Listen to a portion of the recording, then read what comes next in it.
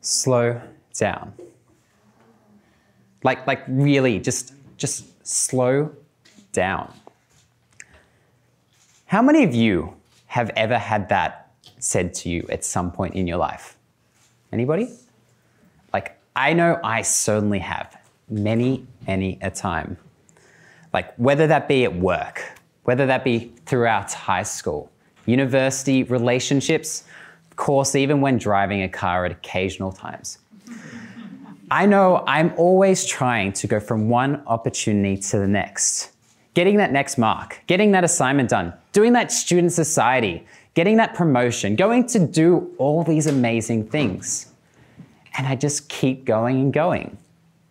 But at what point do you slow down? I'm sure many of you are in the same boat. We just want to keep on achieving.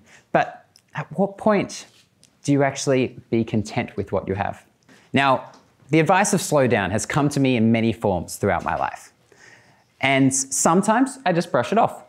Like, I'll be fine. I'll keep going. You know, they don't know what I can do.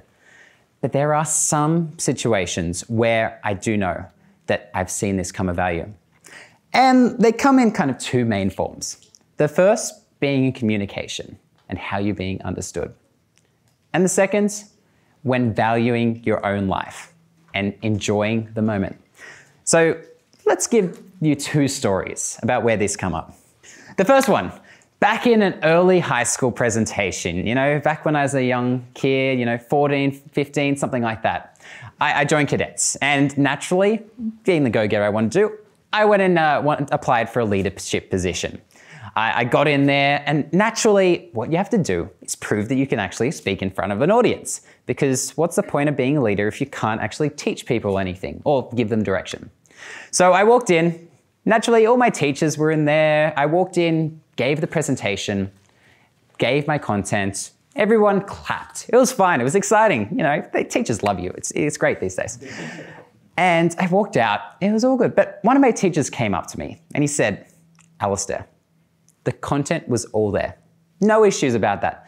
But we just couldn't understand what the hell you said. You spoke so fast and you went so quickly, there was nothing to actually understand.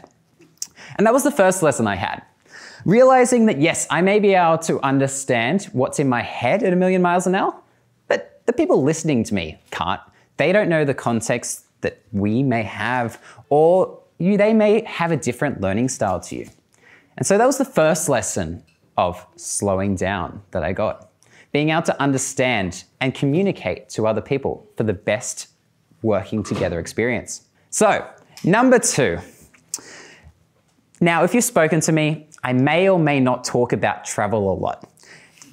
Maybe it comes up once or twice or 10 times a day, and it may get annoying at some point or another. But there's one particular story of when I was on exchange, about 4 years ago now. Pre-COVID times when that was no issue.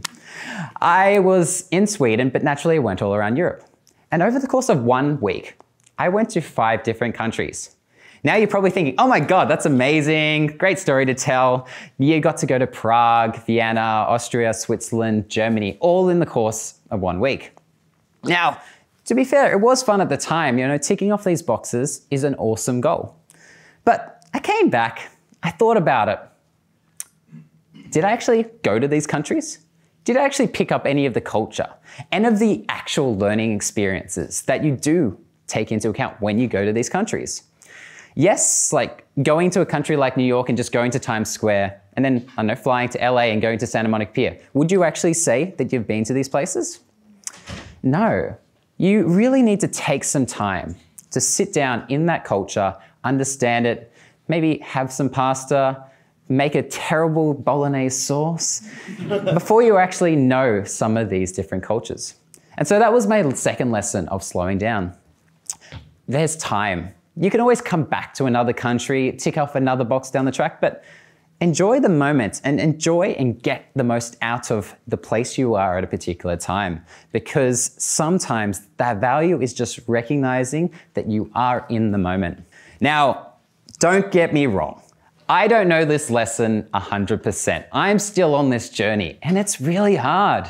Like, I'm sure, like many of you, there are just so many cool opportunities that come up every single day.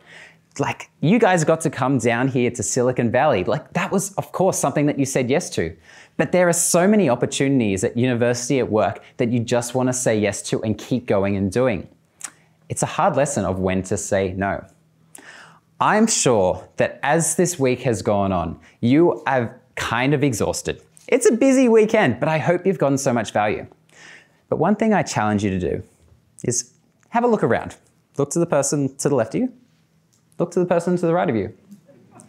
Recognize this moment. Remember who you're with and all the cool things you've actually gotten to do over this past week. Because I am sure that you'll make connections and make and learn lessons that will last a lifetime. As we move forward, how might we remember this moment in time? Thank you very much.